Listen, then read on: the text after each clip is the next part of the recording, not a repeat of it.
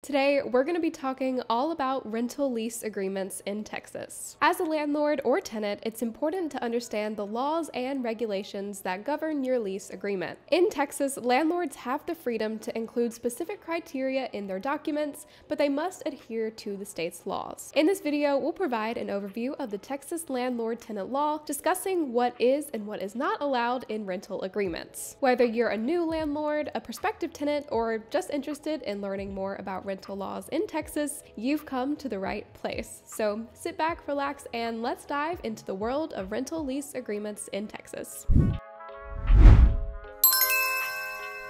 What is the Texas Landlord Tenant Law? According to the Texas Property Code, the Texas Landlord Tenant laws involve the rights and responsibilities that both landlords and tenants have regarding a rental agreement, also known as a lease agreement. A lease agreement has to provide thorough information on all the requirements needed for a healthy landlord-tenant relationship. These documents also help settle any legal issues that may arise in the future, so it's important that landlords keep them clear and as detailed as possible. In the state of Texas, a lease agreement is only required for tenants who are planning to live in the rental property for more than 12 months. However, it's still recommended that landlords draft a lease agreement regardless of the amount of time the tenants are planning to stay on the property. This adds an extra layer of legal security to the process. Texas state law also requires landlords to provide a copy of the entire lease document at least 3 days after the agreement ends, just in case there are any disputes and the tenant can't find the original. Selection criteria for tenants in Texas.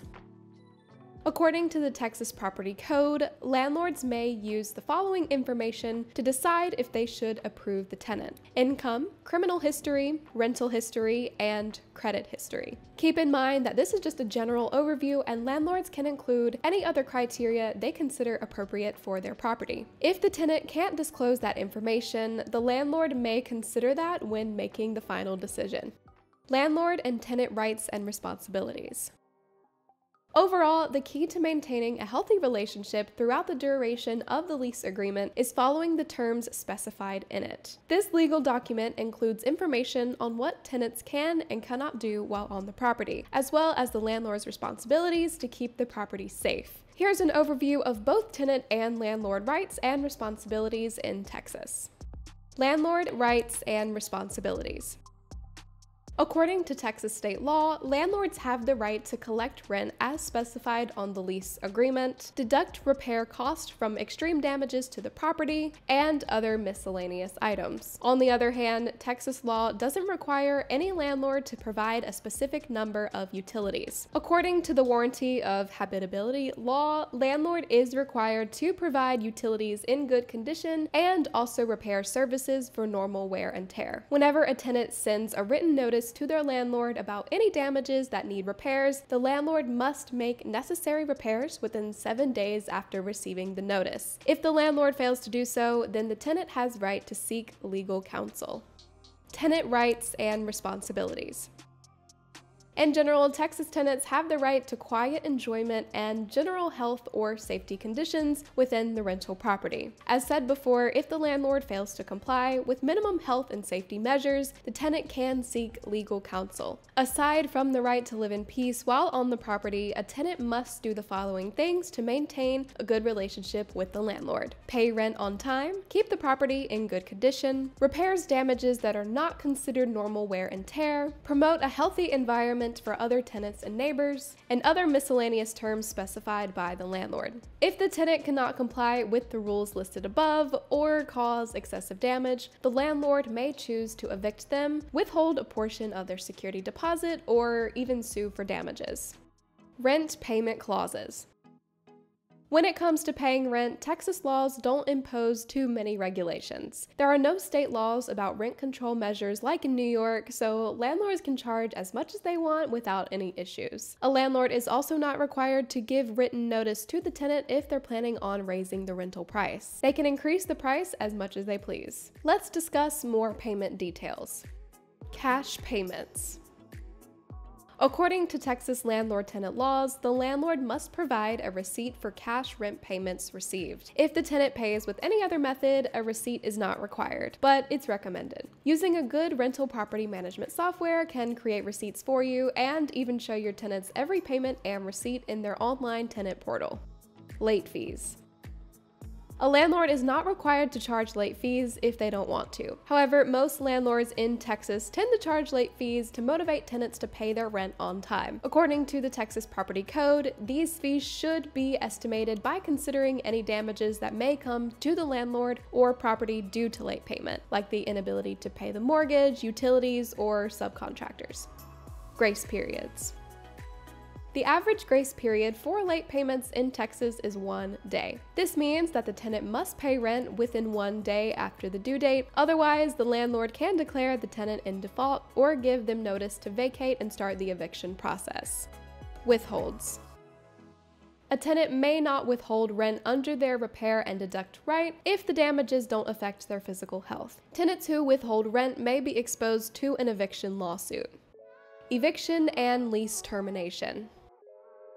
A tenant has the right to terminate the lease early for several reasons, such as an early termination clause, landlord harassment, sexual assault, unhabitable conditions, etc. However, the tenant can also wait until the lease ends to terminate it. In the case of a monthly lease, the tenant needs to provide written notice within 30 days of the end date. While the legal recommendation is 30 days, this amount can be modified. Alternatively, a landlord may evict their tenant before the lease ends. This is known in Texas laws as eviction, forcible entry and detainer, and forcible detainer suits. And it can be applied for the following reasons: breach of lease terms, criminal activity, non-paying of rent. According to Texas landlord tenant laws, the landlord must send a 3-day eviction notice before the tenant vacates. If a landlord wants to evict a tenant, make sure they follow all the laws for eviction and lease terminations in Texas. Security deposits. Most landlords use a security deposit to cover normal damages. Landlord-tenant laws in Texas don't ask for a specific security deposit amount, which means that the landlord can ask for any amount they want. Normally, the amount of a security deposit is set at 1 month's rent, but it's not mandatory to set it at that amount. It's recommended that a landlord drafts a receipt of the security deposit to prevent any future issues when returning it. A security deposit needs to be returned within 30 days of the tenant leaving the property. If a landlord is not returning the full amount of the security deposit, they must draft an itemized list of repair costs. The landlord has to make these repairs in the itemized list before the 30 days of notice passes. Keep in mind that a tenant may seek legal help if they feel that the landlord is withholding the security deposit without cause. If the lawsuit passes, the landlord may have to pay up to 3 times the security deposit amount. Miscellaneous clauses. Right to entry laws. According to state and federal laws, a landlord must send notice before entering their rental unit. There's no specified amount of notice, so the landlord might choose one they feel comfortable with. On the other hand, a landlord can enter without notice in cases of emergency. Normally, a notice is sent certified mail to avoid issues. If the landlord fails to send a notice, the tenant may seek a lawsuit. Housing discrimination laws. The Fair Housing Act and the Texas Department of Housing and Community Affairs laws protect people who are discriminated based on their color, religion, family status, race, etc. Tenants who feel discriminated by their landlord in any way can file a written complaint. Small court claims. State courts can hear security deposit cases with a maximum value of $10,000. This usually happens whenever the landlord refuses to return the security deposit without valid reasons. Thank you so much for watching our video on rental lease agreements in Texas. We hope that this information has been helpful and informative for both landlords and tenants. Remember, understanding the laws and regulations that govern your lease agreement is crucial for maintaining a positive relationship between all parties involved. If you have any additional questions or need further resources, please check out the links below or consider seeking legal help. Thank you so much again for tuning in, and we'll see you in the next video.